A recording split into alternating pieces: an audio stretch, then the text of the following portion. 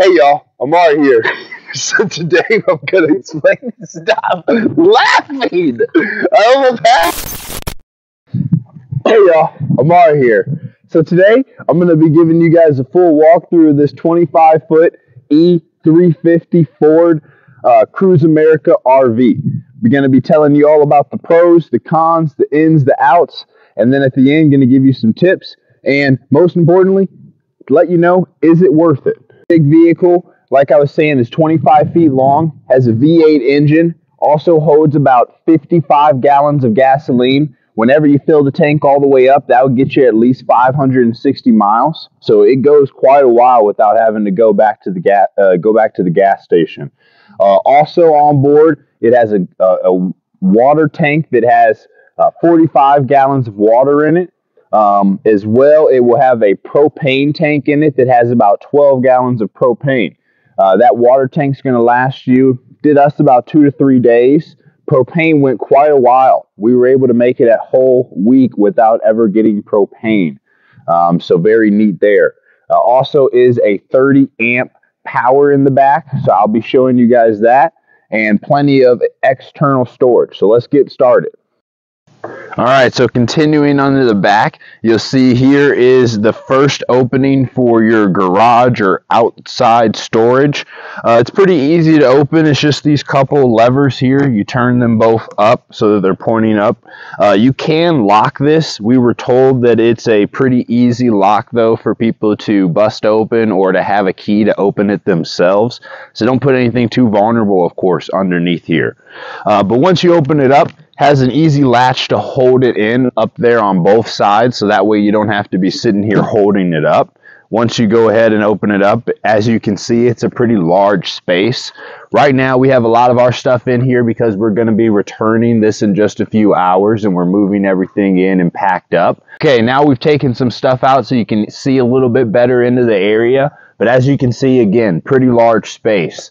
It does come with a couple of things in here that we wanted to show you. One is going to be that it comes with the table. This table, again, as you can see, is maybe about 5 feet, 4 feet long. One thing that we did notice about it is it sits a little bit short. It's a pretty short table, probably only comes up to my hips or so. Not a big deal, but a little bit shorter. Here, once you pop this guy up, there is your water hose to connect to city water or fill up your water tank. And then next, you can see inside of it, it has a power outlet as well as an on-off switch for a light. This light here, and then there's another light on the other side. Okay, so continuing into the back of the vehicle, you'll see here there's another entrance panel to the external storage. You can enter again here. Again, same lever system. This one though is locked. I forgot to bring the key, so we won't be opening it up. This here is one for the 2023 model. I've been seeing that it seems like it's a newer system. What it does again is as you back up, it will beep louder and louder as it picks up an object. So kind of neat to be able to have this whenever you're backing up this big old RV with no window in the back, of course. On the other side of the vehicle, of course, you have your gas tank. Down here you have your sewage connection. We'll go ahead and open that up for you. You'll see here in your sewage connection, same thing as most RVs and trailers. You have your black water, you have your gray water, and of course your nozzle or hose to connect. Down here is where it comes out. You connect the nozzle into here, and then it all comes out, of course. You always want to start with your black water first and then have your gray water come out as a wash. But this was a really easy system for us, especially being first-time RV renters. We had never experienced how to use this, and it was very easy. All right, next thing to show here is going to be your shore power. Again, this is a 30 amp shore power. You go ahead and plug this bad boy into an outlet, and that is going to power your refrigerator, your microwave, your air conditioner, all of that good stuff pretty easily. But that's your shore power right there. Next thing here is going to be your opening for your generator. We never had to open it up down here. There's a way to turn it on the inside here that I can also show you in just a minute. But let me show you what it looks like. Here's that generator. Very, useful. Runs the heat, microwave, and countless other things. So here it is. Last thing before we move on into the vehicle, taking a look down at the bottom, you will notice in the back that it is a dually. It gives a little bit of a smoother ride in our experience there. So now let's go ahead and step on in. You'll notice that all of the windows have a screen on them. Extremely nice. That's been a lifesaver for us, especially when we went out to the Pacific Northwest and Oregon with all of the mosquitoes. So let's continue in.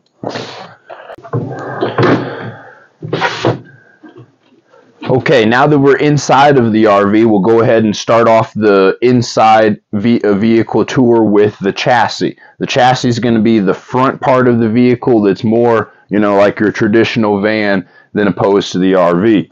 Right now you can see we have our little adventure kitty Mojave holding down the captain's seat area, but I'll take a seat here. This vehicle does have cruise control. The captain's chair is very comfortable, comes with an armrest, very spacious up here, air conditioner, all of this stuff is pretty self-explanatory. One thing about the 2023 model that is neat and we weren't expecting is it does have Bluetooth.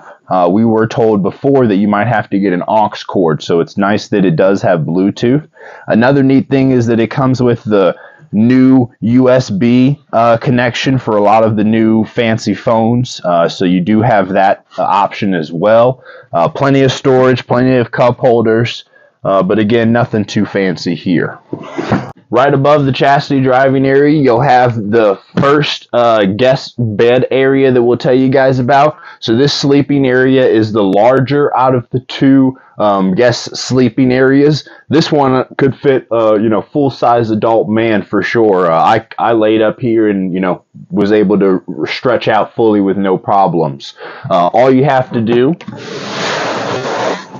is pull that mattress here, put it down like this, and voila, you have the bed.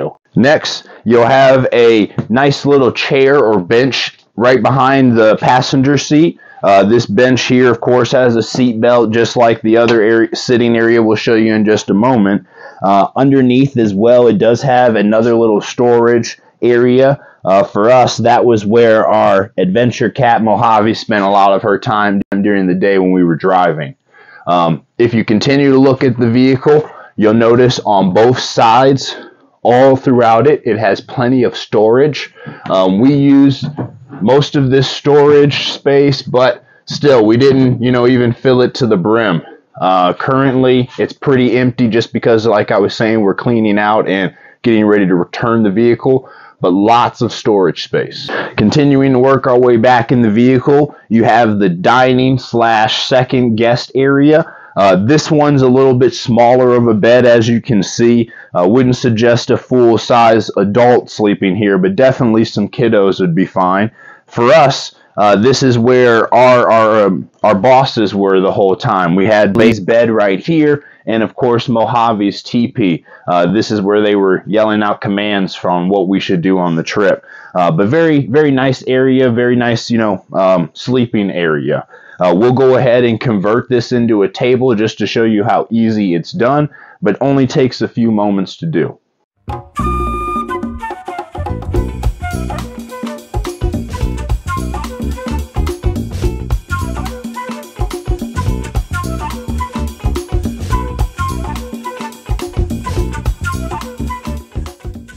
Going to be showing you guys the control panel. This is probably the most important part on the inside of the actual RV portion. This panel is going to show you everything you need to know about how to run the RV or how things are going internally. The first button is going to be your battery. So that's the battery for running the lights, your pump, things that are inside of the RV itself. Next is going to be your fresh water. That's going to be your water for your sink, your toilet, things like that. Next is going to be black water. That's your bathroom water. Next is going to be gray water. That's the water from doing dishes, brushing teeth, things like that. And then lastly, you have your LNG. So that's going to be your propane or LPG. Right here you have your water pump. Of course, you turn that on and off to get water into the vehicle itself. Here you have your generator hours. That clocks how many hours it's run. Your solar, we never had any solar, of course. Here is your generator. That's the same generator that I was telling you guys about earlier in the tour. That generator, you can turn it on outside, or like we did, a lot easier, we turned it on from in here. How to do that is you hold down this button till that light turns red. Then you hold it down a few more seconds, and then you go ahead and press start. And now fire up your generator. Once your generator has been turned on, of course, now you can use your microwave, your air conditioner unit, your heating unit. All of those can all be ran by the generator. Now this generator does run on the same gasoline that moves the vehicle. So when that gas gauge gets below 25%, this generator will not run any longer. Last thing on this control panel is the water heater. All you have to do is flip that switch on and off, and of course that's going to heat up your water that you have stored here in the vehicle, giving you hot water for showers and if you want to drink. Next part of the vehicle is going to be the kitchen area. The kitchen area is a lot bigger than what we anticipated. It comes with a 3-burner stove. The stove does run on the propane, but like we were saying, even with the stove running on propane, the refrigerator, we used it a lot on propane. The water heater, we used a lot of propane for taking showers. Still, with all of that, we only had to fill up the propane one time in our 2 weeks. So turning on this stove can be a little bit tricky. I just learned the full extent. But you turn it this way. Once you line it up with the fire, you click it on, and now you have heat. And then it's there it goes. Right below the microwave, you have your vent. This, of course, is for, fan for whenever you're cooking, basically, on, off, low, things like that. Nothing too fancy. On the opposite side of the kitchen, you have your refrigerator and freezer. Pretty big unit. Take a look inside. We have it turned off right now just because we cleaned it out and we're going to be returning the vehicle, but you'll see plenty of space. We were able to fill this guy up, and it would last us about 3 to 4 days before we would have to run back and get more food. So plenty of space inside of the refrigerator, plenty of storage containers. Even if you have a drink or something in here, we didn't ever have to worry about things falling out. So very nice. Next, you have your freezer. Not the biggest freezer, but enough space to fit, frozen chicken, burgers, things like that, and some ice cream. Moving back to the end of the vehicle, you have your bedroom area. There is a curtain that goes out and will come the full extent here. This curtain, blocks off what is the kitchen and the rest of the vehicle with the bedroom. Here is the bed itself. The bed was extremely comfortable. We never had any problems with the bed itself. Very comfortable. One thing about the bed is that it does come with this plastic type material, so make sure that you bring a fitted sheet. Otherwise, you'll be stuck to it all night and sweating and things like that, okay? We definitely had that experience a couple of nights. You have your bathroom area. This bathroom area just has a small sink, vanity mirror. Open it up, has the normal storage area for your bathroom amenities. Also in this area, I'll go ahead and move out of the way so Tracy can show you. You also have your heating unit. All you have to do, of course, is turn this on by moving the lever over. The higher you move it over, the warmer it's going to be. But that's how you turn that on. You also have right here another power outlet. Into the bathroom we go. So into the bathroom, you'll see that it has a full shower. It is a little bit shorter. I'll step in there in a second and show you guys what it looks like. But you do have a full shower, and then you also have a full toilet. Inside of the shower, you'll see it's, you know, pretty spacious, but for myself as a 6-foot person, it can be a little bit small when you're scrub-a-dub-a-dubbing, but better to have a shower than not to have a shower, right? And this neat thing about this is that it is not a, you know, combination bathroom. They are separate. You have its own shower and you have its own toilet. Very enjoyable. Up above, you'll see there are plenty of lights throughout the entire vehicle to illuminate whenever you want to turn those on. It also has an air conditioner unit. The air conditioner unit we've only had to turn on a couple of times, but when we needed it, it was a lifesaver. Very cool and cools off the entire unit very easily. You do have to be plugged into shore power or have the generator running to turn on this unit. But again, very easy. You just turn it to cool, make sure it's on, and boom, blows it out. The next thing back I want to show you guys on the roof is going to be the vents. You'll have 3 of these vents throughout the RV just to bring in some, you know, fresh air as you're driving down the highway. It also has plenty of windows, as you can see throughout the unit. The one thing that we will say about these windows, we really enjoy the windows, but the blinds themselves aren't necessarily the best. Whenever you're driving down the road, or if it's windy when you're sitting there, you'll notice that these guys will start creeping forward. Next thing you know, they're pretty much closed. So that's really the only con that we have about them, but they are actually very good at blocking out the sun. So was it worth it? We would say yes. Overwhelmingly yes. We really enjoyed our 2 weeks in the Cruise America. We really enjoyed the platform. Like Tracy was saying, we never had any hiccups. They do have a 1-800 number that you can call in case you do have any problems. It's 24/7. 24/7 hotline. If you've never stayed in an RV, which that's us, we've never stayed in one, I think it's definitely worth it. We got a feel for the RV life. We weren't quite sure how we would like it. Turns out we love it. If you've stayed in one before, or if you plan on renting it multiple times, then it may be something that you might want to consider purchasing your own, because it does add up over time. Definitely. We would recommend doing it probably 3 times or so max, and then it starts getting into the range of thinking about maybe just putting a down payment on your own RV. But definitely worth it. You know, very good experience, and we highly recommend it. The only cons that we can even think of for the whole time is the blinds, like we were saying. Leveling out the RV, which that's user error. We just didn't know that you're supposed to get little blocks to level it out. So sometimes it's a little hard walking around and stuff. Yeah. Wanting to find the level spot always for mainly the refrigerator is what it seems. Mm-hmm. One night we were slightly tilted and we woke up and most of our goods in the freezer and refrigerator had, gotten warm because the fridge was only going to work on level surface. So that was a user error, but a con, I guess, from where we come from as traditional tent campers.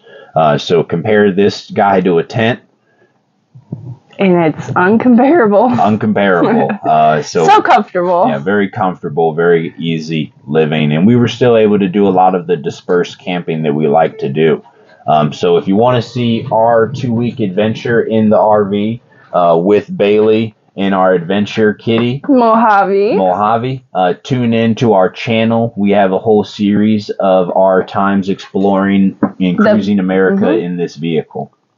Thank you all for watching. If you're interested in seeing our adventure type videos, please check out our channel and subscribe.